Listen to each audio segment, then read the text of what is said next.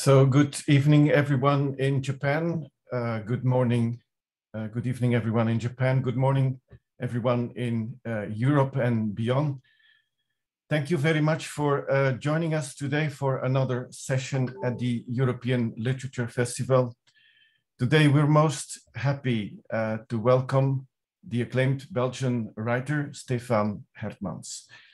Stefan Hertmans was already considered to be our guest at the festival last year, but was not able to make it because of Corona, we all know about. But today we're most pleased he is here with us and ready to talk and interact with a mostly Japanese audience. And this is without any doubt a first, and we take pride in this. So Stefan Hertmans is probably one of the most prolific contemporary writers in the Low Countries. There is almost no genre that he has not been touching upon. Poetry, novels, short stories and travel stories, essays, theater texts, reviews, columns, you name it, he's mastering them all. His work has been translated in almost all the European languages. Stefan has been lecturing till quite an advanced age, and in Belgium as well as abroad. Stefan Hertmans has also won or been nominated for most of the literary prizes. He is an intellectual who is continuously feeding and making contributions to the public debate. And War and Turpentine is without any doubt his masterpiece, for which he has given international praise. And this is the book that we will be speaking about today. It is considered to be a real gem of a novel, full of history, full of life, and above all, full of wisdom. And it is that, exactly that wisdom, that we hope Stefan will be sharing with us today. But before giving him the floor, there is two things I would like to point out. So War and Turpentine has been translated into Japanese since last year. So it is available in most of the bookstores. So I hope that some of you have already read it. And if not, you are free to buy it, and certainly do so after this session. And one more thing is, we will be reserving time for Q&A. So there is for you an opportunity to ask questions. So we ask you to use the function of the chat function. So in that chat function, you can phrase your question in whatever language you like, in Dutch, in English, in Japanese. Please do so without any hesitation. And so after, say, 3/4, we will be reserving time for your questions and for Q&A. So without further ado, I give now the floor to Stefan Hertmans. Hello. First, let me thank Mr. Bernacatris for this fantastic introduction and for the cooperation we had. In the second place, I would like to thank the European Literature Festival for this occasion to talk about my book, War and Turpentine, which was originally published as Oorlog en Turpentine. Oorlog is war, is a very old Flemish word, which, if you think about the French word for a clock, is an horloge. And I will be talking about the clock of my grandfather, and I will be talking about time and about the horlogerie of history of time a lot.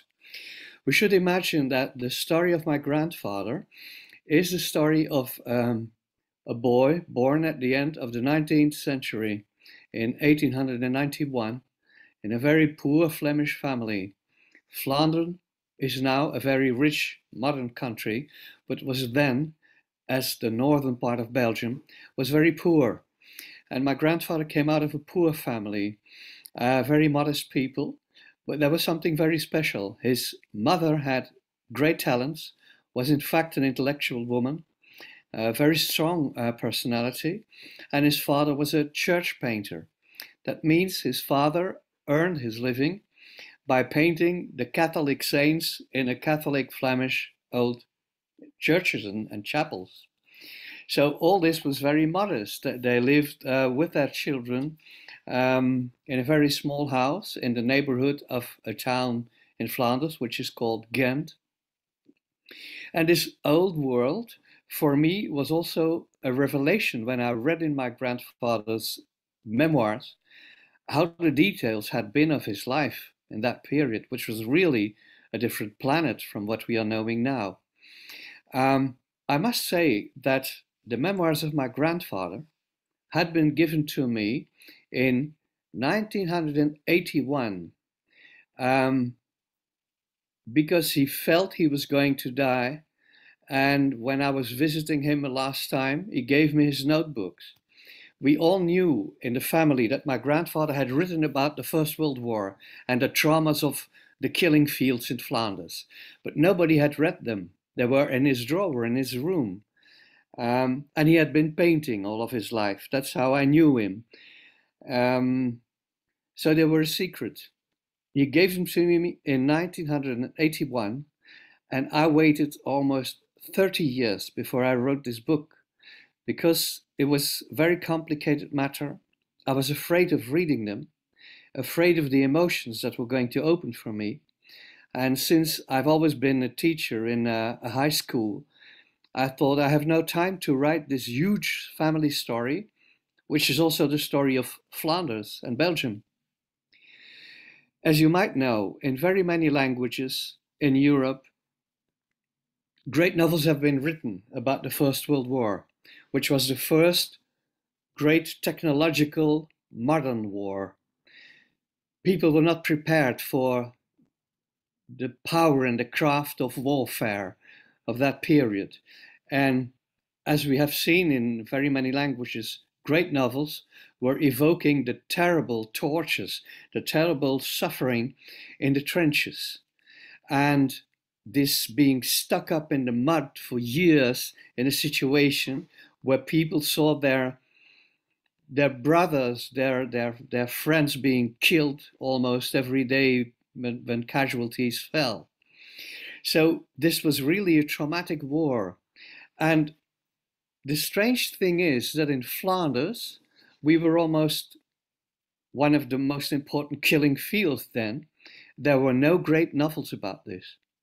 It is as if the Flemish have been keeping shut and silent about this, because I think very many of the witnesses had the idea you cannot explain to other generation what this has been. So I felt the task, and some of my colleagues as well in Flanders, I'm not the only one, but it's only since some 10, 12 years that we have published great novels on the First World War, 100 years later. While, for instance, in English we had great novels, Robert Graves, we had great novels in English, we had great novels in German, in Swedish, in Italian. But the Flemish only have started writing about it now. I think this has to do with the complex situation of Belgium also. Flemish soldiers, for 70%, have defended Belgium. And afterwards, they have felt left alone after the war. My grandfather has remained poor. What he got as a sort of pension after the war was even not enough to live from. He lived in the house with my parents, where I have spent my youth. So the very special thing is that this great hero of the First World War, as I will explain to you, was in fact a man who was my best friend in my youth. He was a very a man with great fantasy. He was in fact very romantic, and the genius is that in fact he was a man with great joy in his life. He learned me to listen to classical music. He learned me to play skirmish as the knights did in the Middle Ages. He made small daggers and swords for me in wood in order to learn me in the old way as he had learned it, to be a dignified soldier with the sword. he learned me to paint in oil paint. I had my own small easel and we went out in the woods, and he learned me to paint as the old painters in post-Renaissance painted. So this war hero was for me just the hero and the friend of my youth. So when after 30 years waiting, I opened his notebooks and his memoirs, it's not journals, he has himself started writing these very important memoirs about the First World War 50 years later. And the interesting thing is, I will show Bernard one image of his handwriting later on. We have them on, it's the image number 8, Bernard, if you can show that. Number 8, yes, exactly, there they are. So if you show these, you will see the handwriting of my grandfather. This is the handwriting of a man who lived very long ago. Here on this page, he describes one of the most cruel battles in Flanders Fields, the battle at Eppingham. And as you can see, there are almost no words which he erased. He has written this 50 years after the war without erasing a word. He had it all in his head. More than 600 pages. You can see at the bottom of the page there's one word where he has corrected himself a bit. But mostly of the time, there are no corrections. This man has written this as if he has had this in his head for 50 years. There is almost no soldier who did this. So this makes his testimony, of course, something very important. And I felt I had to make a book out of this. But what you should also bear in mind is that the Flemish and the Dutch language, because we are one language, Dutch and Flemish, is almost the same. Our language has modernized enormously in 100 years. The Flemish in those notebooks of my grandfather is very old-fashioned Flemish. I could not just type them out and publish them. It was impossible. People of today would not be able to read it in a fluent way. So I had to invent the book again. Thank you, Bernard, for the image. And what happened, of course, to me is that I came into a situation of how to remain loyal to this man's beautiful stories. In the first place, describing not the war, but describing the poverty of his youth in Flanders. We have an image, it's image number 2, Bernard, where you see the world of 1900. And you will be able to see this image just in a few seconds.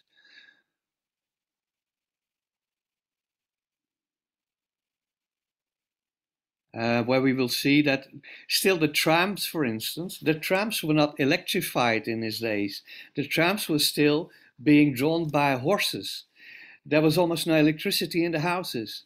So all of this primitive world was the world where people were living in. Now, to explain you a bit the situation of Belgium, we had nothing to do with the cause and the origins of the First World War. Nothing whatsoever. Belgium is, as you might know, a country with 3 languages, and originally with 2. French-speaking in Brussels and Wallonia, and Dutch Flemish-speaking in Flanders in the north. But originally, the Belgium state was founded as a one-language French-speaking state. So the Germans considered us as automatically in solidarity with France. So when the First World War breaks out, we are being seen as the immediate collaborator of the French. And the idea of the German people was, the German army, to attack France by coming through Belgium. We, of course, weren't prepared. We thought that the original, there you have the image of the youth of my grandfather, which is really a world of long ago. Let me wait for the image to enlarge, if it's possible. Exactly, thank you. There you see, and even in Flanders, you see there is Au Bon Marché, des les frères, the official language in Flanders was also French at that moment. But what was happening in the Habsburg reign with the killing of the sovereign of the Habsburg in Sarajevo in 1914, we were not prepared in Flanders to bear the consequences of this deed. But when Germany wants to attack France, they come through Belgium. And from the first day on, the whole Belgian army, you can give the next image maybe, Bernard, which is the South Station. This is my grandfather's, yeah. There is the South Station, next one. Anyhow, it's okay. Yes, that's the one, thank you. This is the South Station, which afterwards was destroyed. It even doesn't exist anymore. This is the place where all the soldiers from my hometown, Ghent, were gathering and were sent to a war of which they had no idea what it was going to become. From the first day on, the German armies have been very cruel to the Belgian population. They said that Belgians were killing German soldiers. The Belgians couldn't kill German soldiers. Their weapons were still weapons from the War of Napoleon, so to speak. We were not prepared for the modern warfare. So Belgium was immediately completely taken in. For just one small part in the west, near the coast of the North Sea, the Belgians have been stuck up and have resisted for a very long time.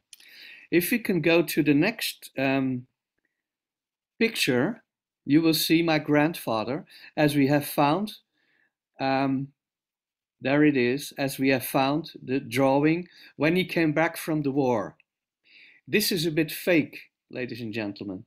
This is written underneath this is how Urbain, his name was Urbain Martin, how Urbain Martin returned from the war.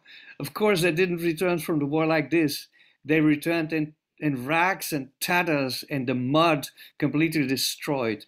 But some of the heroes, like he, who had been wounded 5 times, were then dressed again in an official Belgian uniform with a rifle. And as you can see, the picture is retouched to show how they had defended their country. And of course, we can see that the way they defended their country was very heroic. Together with the English, the British armies, and the French armies, they have resisted the German army over there in the west, in the southwest of Flanders. If we skip number 5, Bernard, and we go to number 6, that's the clock of my grandfather, which he had in his pocket. He gave it to me later on. Here you see what they were into after 2 weeks already. This slaughtering and butchering of the soldiers was horrible. And they were not prepared for this. Then something happens very miraculous. And this takes quite a great part of the story in my book. If you go on to the next image, you can see the flooded polders. No, it's not. Yes, thank you. What happened is that the armies of the Germans could not be held. This was too strong and too powerful for the Belgian and French and British armies. But there is one guy, the guard of the sluices near to the coast in Belgium, who floods the polders. They did this in several nights. Night after night, they went with small boats up the river, the Iser, and they opened the sluices at night, and they let the polders, which are very low lands near to the sea, they let them flood. And all of a sudden, after 4 or 5 days, the German army sank in the mud, and it was finished. And there for 4 years, the Flemish, the British, and the French soldiers defended the trenches and the war line. So Belgium was then only 10 kilometers big. This was always resting. But they kept this for 4 years. And my grandfather relates in detail what a hell it had been. Imagine yourself being for 4 years not being inside, being there. There are no good toilets. Your companions are dying. It smells of dead bodies. You're in the mud. You're in the trenches with your feet soaked all of the time. People get colds. They get pneumonia. Very many did not die from the bullets, but from diseases. They get dysentery, diarrhea. They were very ill. They were ill-fed. In summer, it was hot. There were mosquitoes. There were insects. There were infections. And all of that time, each moment you put your head above the trench, you can be killed. So this was one of the most unimaginable tragedies for which Europe was not prepared. The Flanders Fields are the greatest killing fields of the beginning of the 20th century in Europe. And my grandfather was one of the first witnesses. And after 50 years, he writes the story. And 30 years later, I tried to write his story. So you see how this is an estafette of effects of how history can be relived. So I took his cahiers, his notebooks, which you have seen, in order to write his story. If you show his decorations, Bernard, in number 9, we see how important thank you. There you can see this is all of the huge decorations he has had. 5 times he was wounded, and wounded soldiers were sent over the North Sea to England. In England, wounded soldiers were taken care of. And when after 3 or 4 months of revalidation, they were good enough, even if with crutches, to return to the war, they returned to the trenches with their wounds.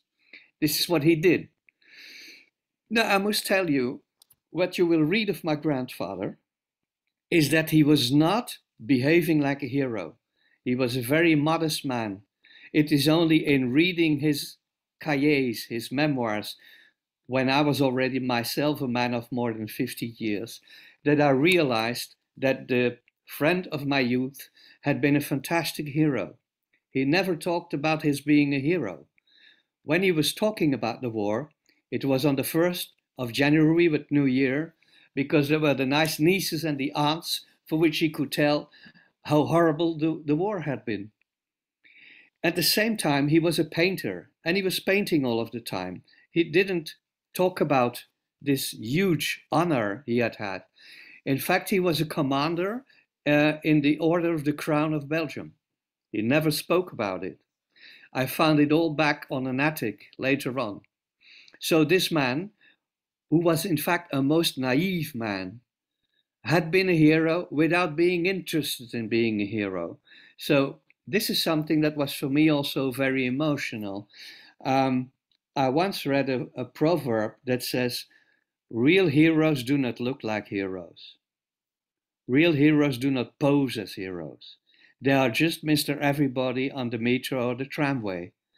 And they don't think it's special what they did. And this is the sort of guy my grandfather was. The way I have known him, if you can show this image, Bernard, with his fedora and his bow tie, we have a very beautiful image of his bow ties, which he was wearing all the time. No, not this one. The bow tie, which you had before. No. Now you're getting all these spoiler alerts already. Yes, that's okay. You can show this. That's okay. There you can see his fedora. That's okay. Yes, exactly. That's the one I meant. This is the sort of bow ties my mother made for him. He was a very aristocratic man. And you should not have guessed that he came from such a small family. But his father, as you will read in my book, had been this painter even in England of churches. And he himself became an artist.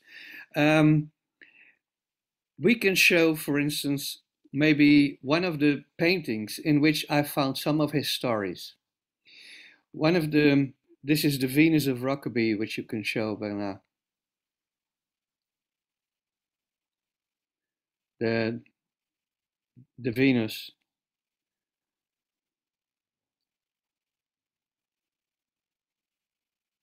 Yes, thank you.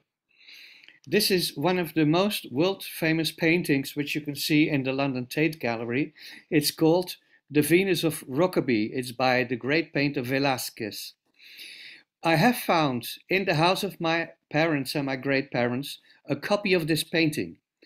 After the war, my grandfather became a painter, and he mainly copied great paintings of Titian, of Leonardo da Vinci, of Rembrandt, of Rubens.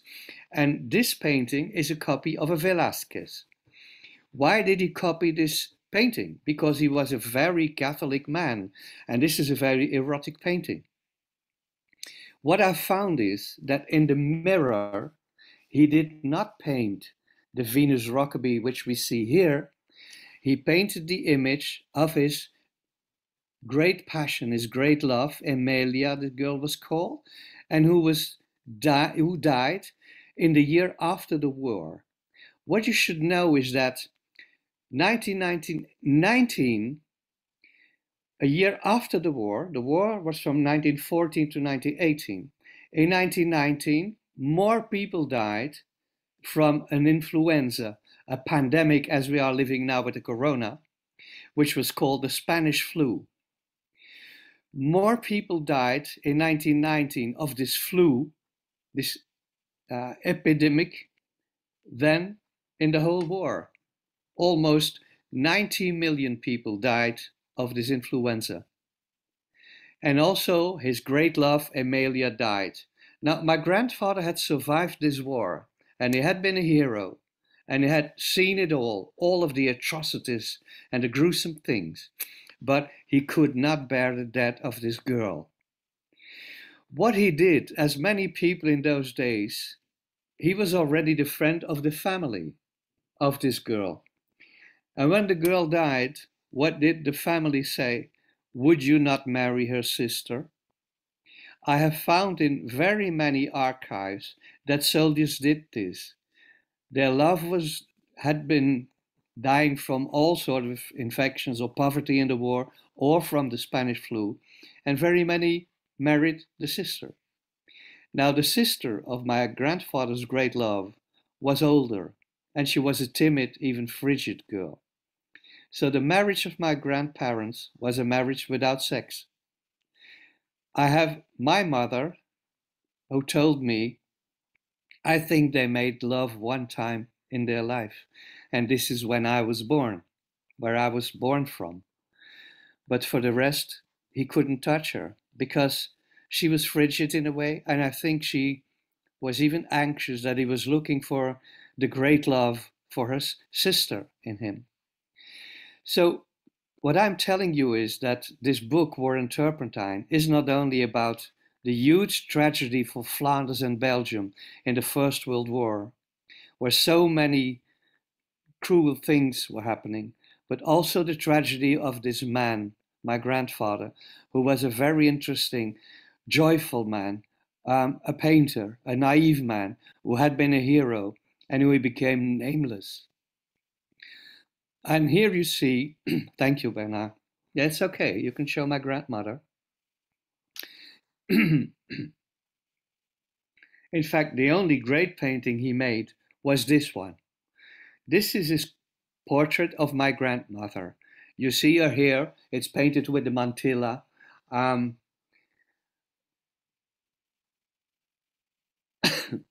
It's painted with a mantilla. You see the lace around her neck. You see the brooch she's wearing of ivory. He did this with very great love.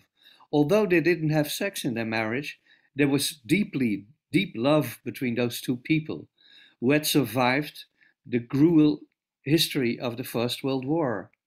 And to me, it was a very great discovery to see how all of his memoirs were only one part of the history. The other part of his history he had hid in those paintings. He has also painted, for instance, it's still in the house of my grandparents, a huge copy of Saint Martin dividing his coat, because his family name was Martin. And his patron saint in Catholic belief was Martin. So he painted this Martin sharing his coat with a poor man. which was for him very important. He was always very solidary with poor people, with modest people, and he has remained so. Although he was a very proud man, he was always taking care of the poorer people in his family. He was very solidary with the fate of the poor people. So what was to me very interesting too is to see where in his paintings do I find the traces of his private history. As I showed to you in the Venus of Rokeby, to the last of his life, he has been mourning the love of his life, which was the sister of this Gabrielle, her, who has imagined one time naked. He has practically never seen a woman naked in his life. This was his great sin, to imagine her naked. Just to give you one idea, when my grandmother one day was washing herself, there was no bathroom in the house, and he had, each time on Saturday, he had to go out to town when she was washing herself, so that he could not see her naked. One day he returned too early and he saw her naked, and she complained to his mother that he was such an obscene man to come back in the house. So he was weeping all of his life for the love of this lost girl. And in fact, considering Gabrielle, my grandmother, as his true friend in life, but the great love was this girl, who he could never imagine naked. He only did it with this imaginary of the painting of Velázquez. And in this way, he gave me the testimony of his life. We have another portrait, Bernard, of my grandfather himself, which you just showed for a second, where he holds his hat and you see his bow tie. Yes, thank you. Now look at this painting. This is bad.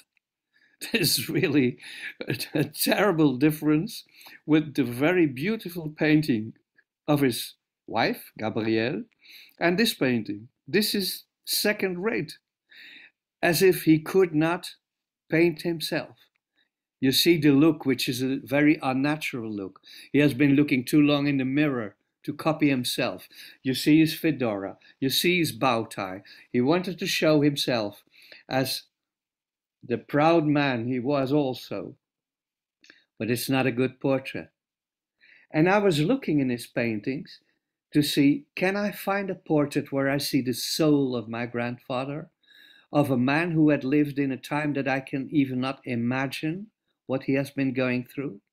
And yes, I found a painting, a copy, and not in this original painting you see now, but in the copy you will be able to see him. And it's a copy of a very famous portrait, which is called The Man with the Golden Helmet. And you will see it in a second. Thank you, Bernard. This is a very famous portrait.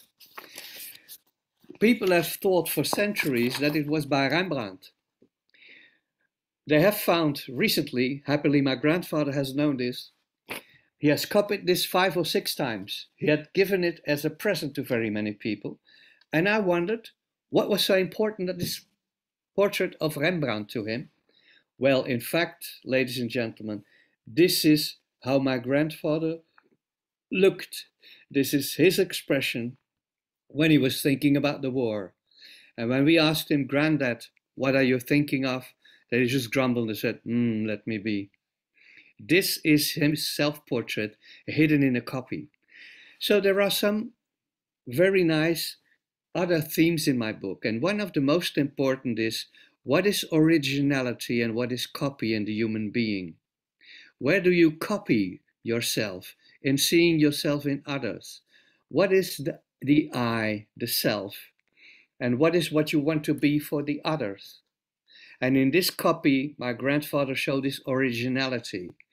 This is a very huge theory in aesthetic philosophy. The impossibility to be an original, that you are always a copy of something, and that even your identity in psychoanalysis is always a copy of something that you call me. This is a very interesting thing, and you will see that my book is not only about the war, it's about intimate relationships.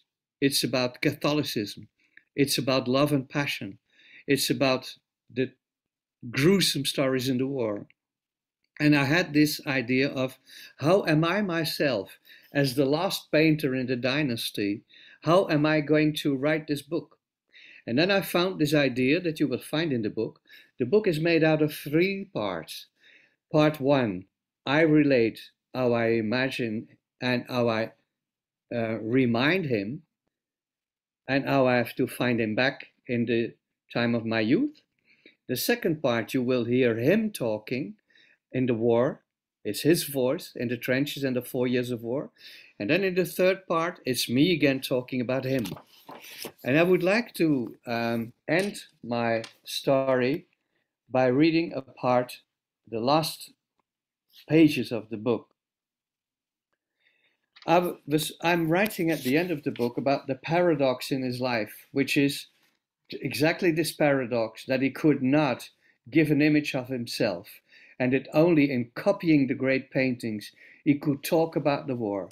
You should know he has never painted war scenes, never painted soldiers, never painted things out of the First World War. He only wanted to dream in the world of the former great painters. And I think that maybe he had the talent to become a great painter, a great Flemish painter, but he was broken by the war. He was traumatized, and the only thing he could do was copy the great masters, and in this copying, trying to be a true, authentic human being. So I start reading a passage now out of the book. Thank you, Bernard. Can you give the image of me reading back?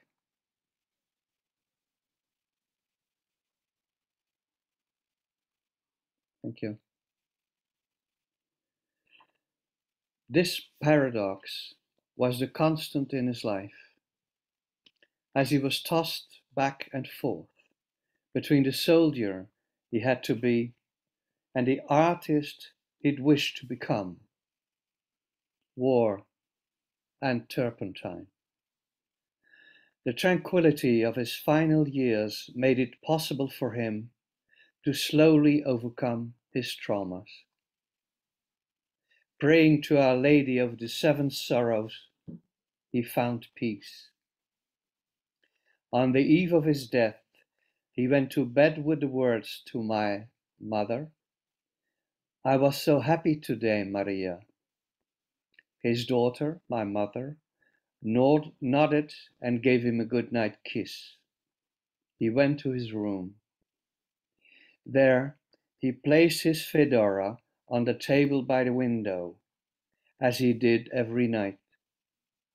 He removed his smock, untied his black silk bow tie, and hung it carefully over the arm of the chair at his bedside.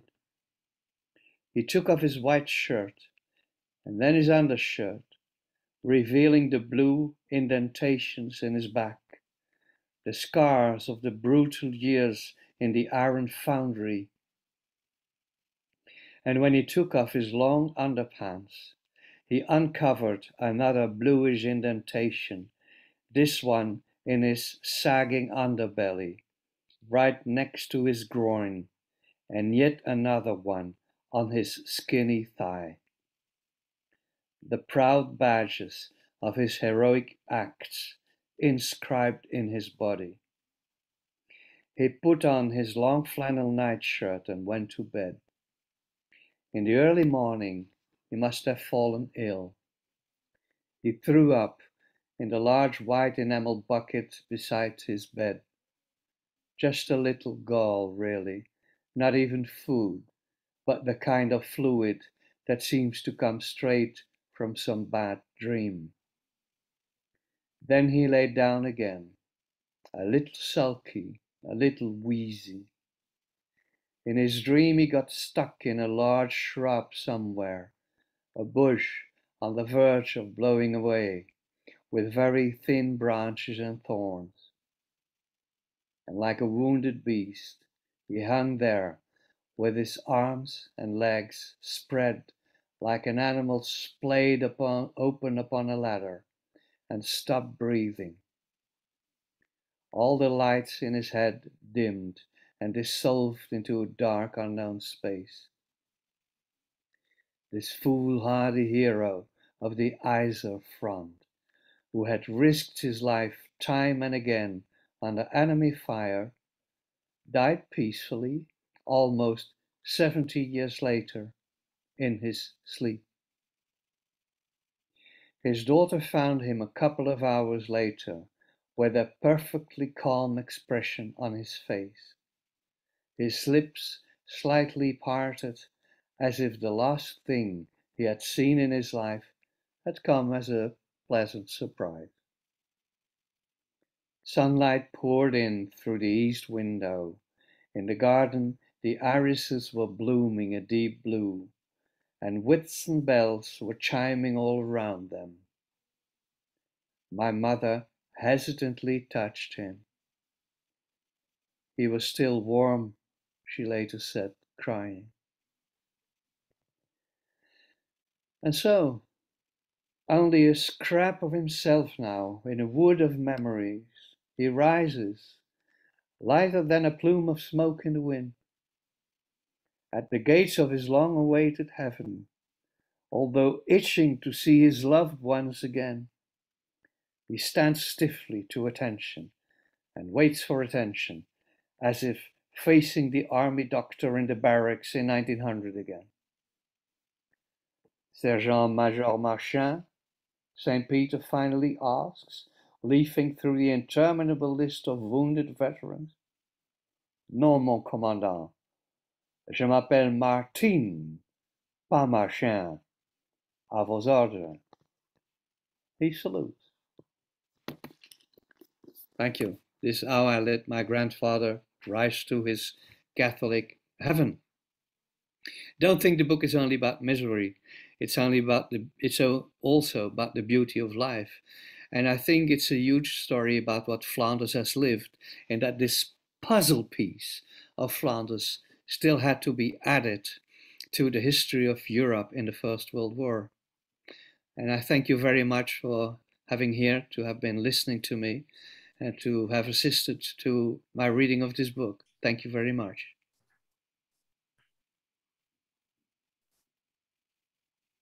Okay, thank you very much, Stefan. We have a few questions coming in, and the first question is in Japanese, and Mayumi will read it out for you and for the interpreters.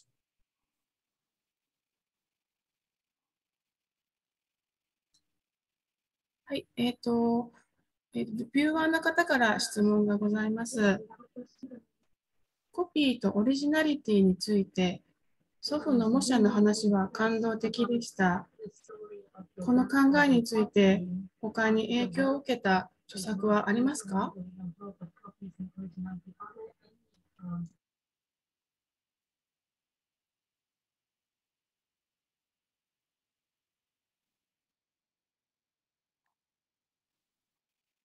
Do you mean that if my grandfather has influenced other painters?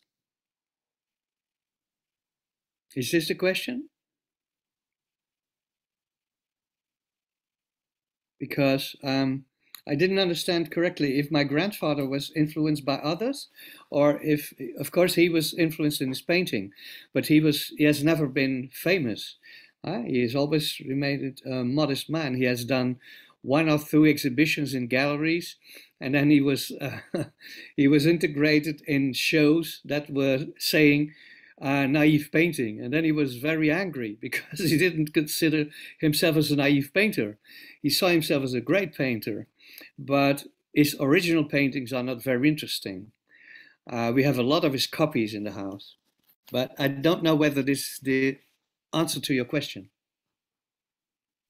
So I give the microphone back. Yes, well, I think she was making reference to maybe other writers who took up the same thematics about art and how to through art, how to digest the kind of traumatic experience that people live during those war experiences. So that is probably the questions. Is this theme being taken up in other literature?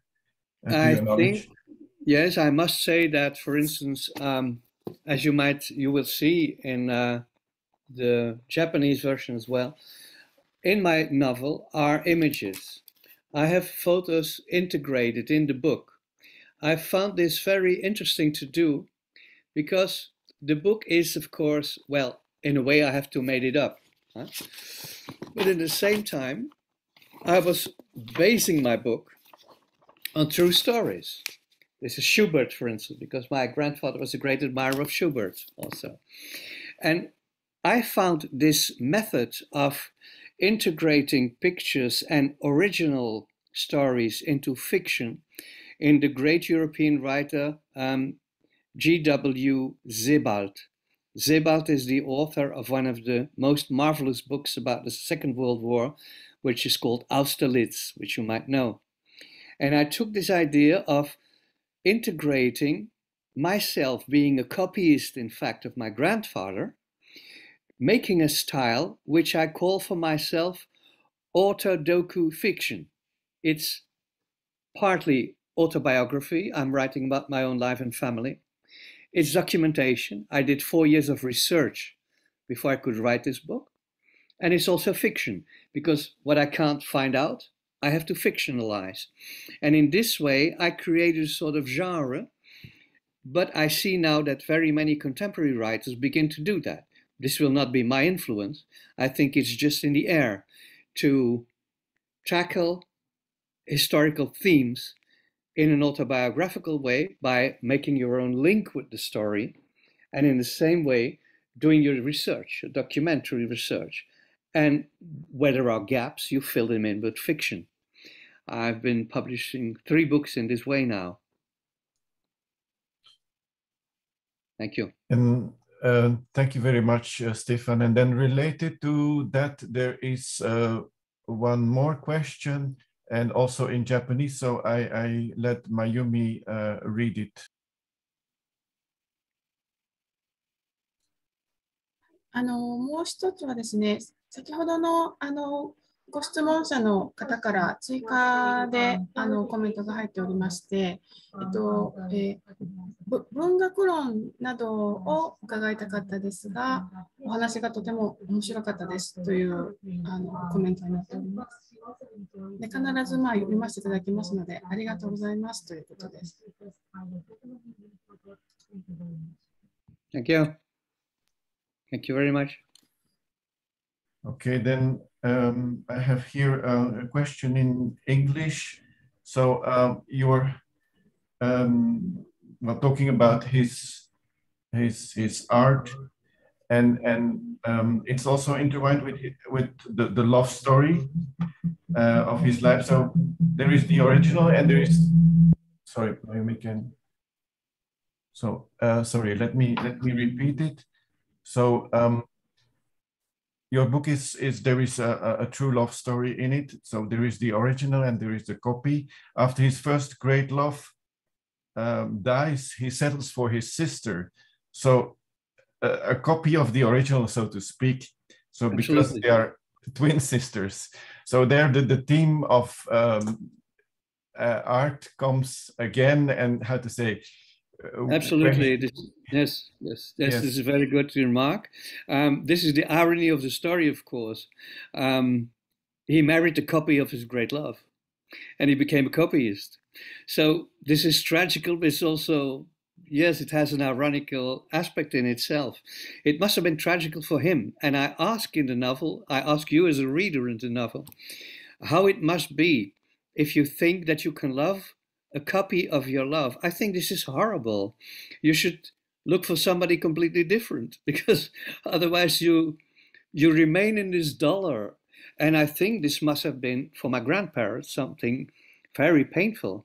And I think this is why my grandmother refused intimate love with him, because I think she feared that he was looking for the other one. But of course, you should imagine these people lived in a time where there was no psychoanalysis. They could not say, I'm frustrated, I'm traumatized, or anything. There was no Freudian language. There was just silence. There were Catholic people. They were praying in church, and they did not talk about this for all of their lives. So how did he live with a copy of himself? How did he live with a copy of his wife? How did he live with the copies of his paintings?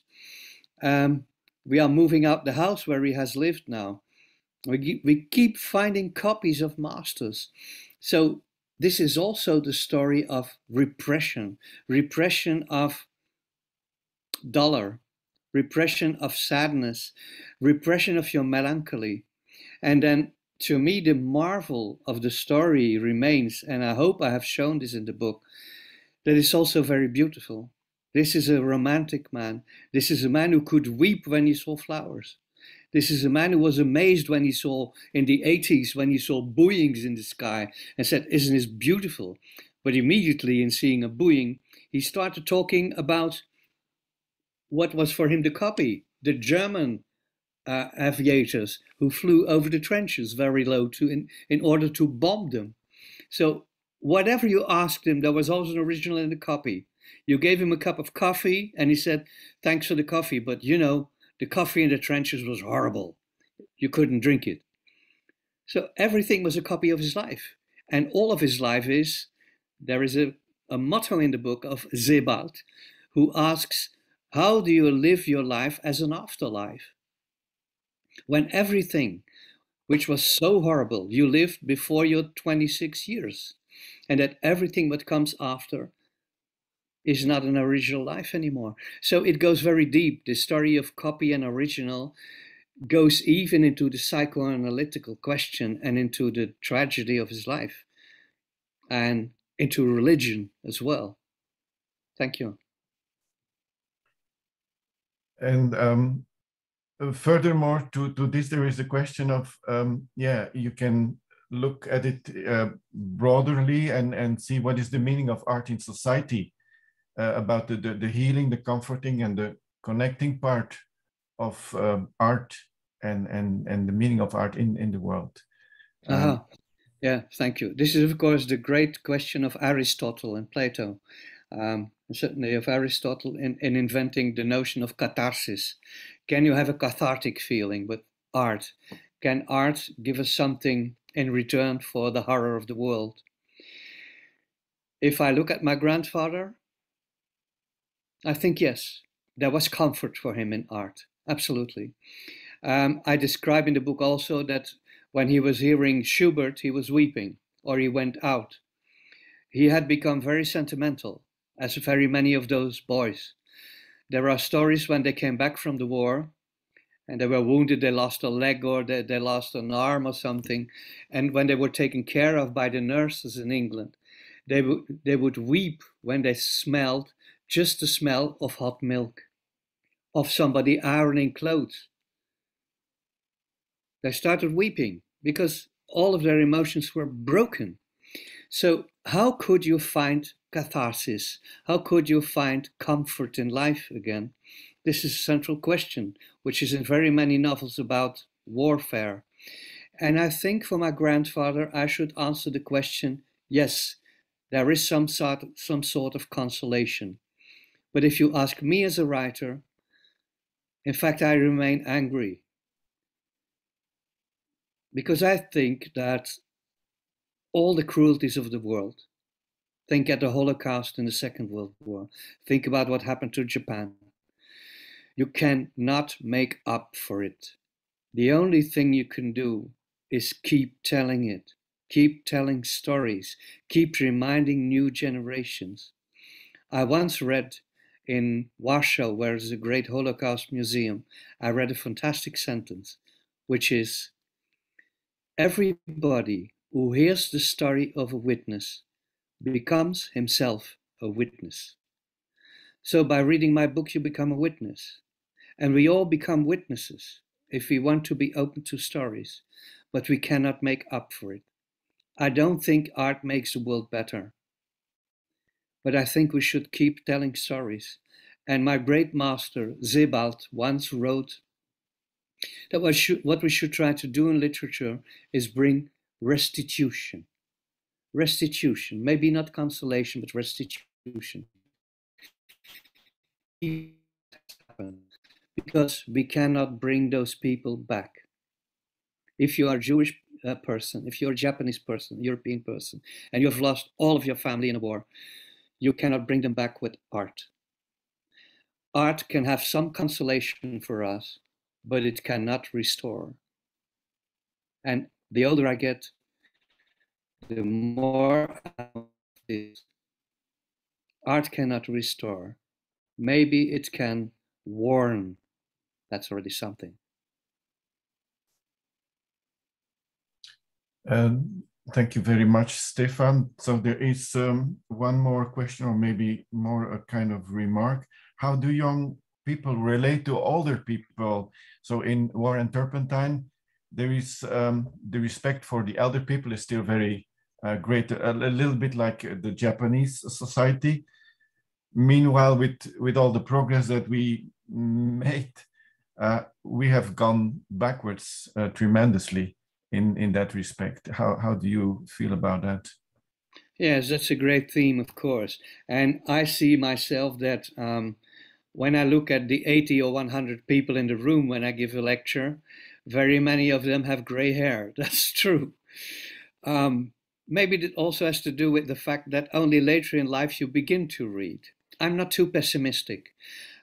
This book, for instance, War and Turpentine, was in the running for a very special prize, which is called the Inktaap, the ink monkey.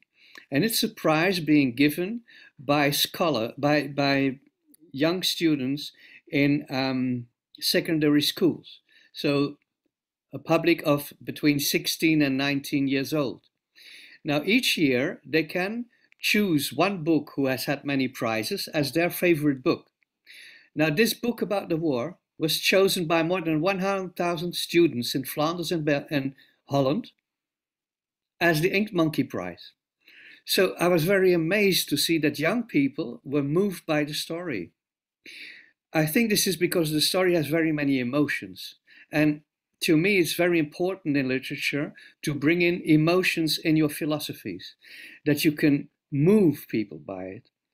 Of course, I know that also in our societies, the respect for elder people has gone down. This is true in a way. But it is also my experience when you remain dignified, when you remain just yourself. I have always been a teacher for students for 40 years. I've had, because I was teaching in an art academy, I had the most hip and alternative and progressive students out of it. And they've always accepted me because I try to be like them, not in a coquettish way, not to be trying younger than you are, but just by being in your world and in their world, in today's world. So I keep up with actual history, with actual fashion, with actual things, actual movies, etc., in order to be able to talk also their language. And I've seen it with my own son, who's 25. He started reading when he was 23, and now he's studying philosophy. So everything at its time. I was forced in my study to read Franz Kafka when I was 19. Did I understand it? Was this a better culture? I don't think so. So I give them a break. I know they're reading a lot. The best of them are reading long reads, are learning to see things, and they're opening up. But this stands apart, of course, of the question, where's the respect for elder people? And there, politically speaking, for instance, I don't know. I don't think that the cisgender boomers of my generation have better answers for the crisis we're in. We have to do it together in all classes of age we're in. There are three great new things. There is pandemic, there is climate crisis, and there is migration crisis. And we cannot solve this with the wisdom of the so-called elder because we don't know either. We have to do it all together. So for me, the most important things is that over the ages and over the years, we start talking all people, younger people, elder people. I see very many beautiful things happening in the world as well. With the young climate crisis people, it's the younger people now telling the elder people what to do. So I'm not too worried about this. Thank you. Okay, and then a final question coming from myself, because I know you're lecturing about this, and I would like you a little bit to elaborate on the difference between remembering and commemorating. Thank you. Oh, yes. Yeah. And because I think this might be very valuable for here. Absolutely. Thank you for the question, Bernard. I have written at a certain moment a few years ago, I had to do a great reading, a lecture, a special official lecture in Amsterdam. And they asked me to reflect on this book on war and Turpentine, which moreover I have here in Japanese also in my hands. And I thought, what is different with this book? Why has this book sold so many copies? Why is it translated in 28 languages? What has happened? What have I done that this happened to me? And then I saw this difference Bernard is talking about, that maybe my book is not just remembrance of something official, it's not commemoration. It's not the talk of politicians, it's not the official talk about the wars, how good they might be. It's about remembering. And remembrance is something intimate. It touches your own body. And what I want to do in this book is that when you have read it, you cannot forget my grandfather, that you will remember him as a type of human being that you know maybe yourself and your grandparents, or that you remember from people, and that you say, I recognize him. It's universal. This is not just Flemish. This is about something intimate that everybody knows. And this is the great difference. I think that memories and remembrance are intimate and touch your heart and touch your emotions and move you, while commemoration is okay, but it's political, it's official. And this is a huge difference. And I've seen myself that in all the commemorations we had in 1914, 1918, in Flanders Fields, you know, there was something very beautiful. There was a ritual at a certain moment where at the front line of 60 kilometers, people were holding hands for 60 kilometers with candles in their hands. This was huge as a commemoration. And the other commemoration was touching the emotion of the memory and the remembrance. And I think if there is something literature can do, it's to make the historical facts again into an intimate personal story.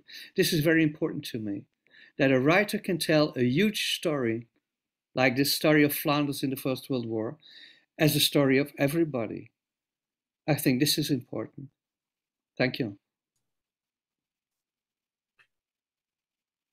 So finally, to conclude, I think there is in your book there is different themes that you juxtapose, say poverty against culture, art versus war, and love versus hate and fear.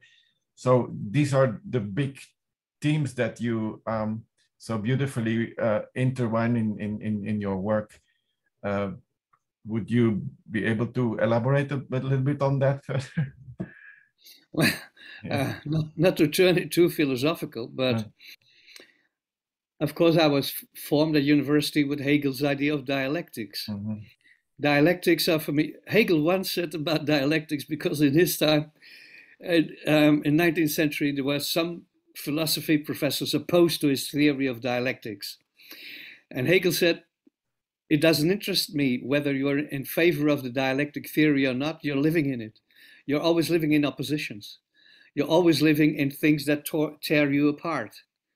And this dialectic thing, this fact that you have one given thing, one situation, another situation will change the facts, will change the game. And then it is your task to see how the changing situation, the antitheses, as Hegel calls it, will change the thing, and you will go to a new synthesis. So things are always opposed in your life. It's about, even in love, it is. There is in the first place your sexuality, there's in the other place your sentimentality. For very many people, they do not go together. And they should go together, your emotion and your sex.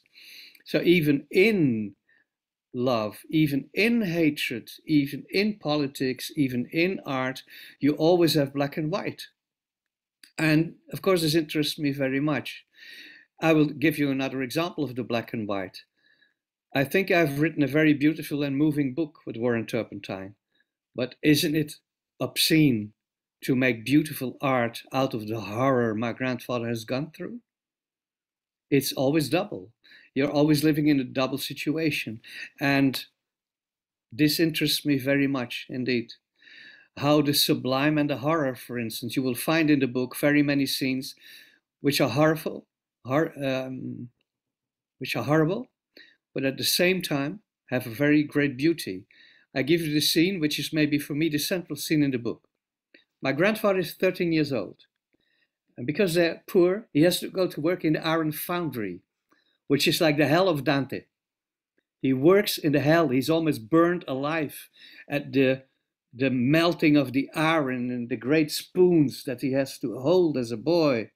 And at a certain moment, the iron spills over and his boots are in iron that gets solid, and they have to take him out because it's almost burning. This is one for me. This is one of the central scenes in the book for me, because there you see the sublime. The guy thinks he's going to heaven because he's getting out of conscience. He's like an angel, and at the same time, it's pure horror. It's an infant. It's a boy of 13 working in the iron foundry. So this double sense of everything in Warren Turpentine is one of the main things. And I think that even the title shows this. Warren Turpentine is quite a strange title, isn't it? It doesn't go together. It's a stylistic figure. That's things that do not go together and that you put them together. Even in this title, you can see there is something going on which is very strange. What is war and Turpentine? This is the life of people. You have art and you have war. You have horrible things and you have beauty. And this is what we're living through now. If you look at the journal and the news every day, you see horrible things every day and you try to have beauty in your life.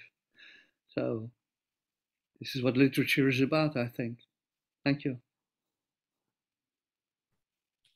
Okay, thank you very much, Stefan Hertmans. I think this is a very beautiful note to finish onto.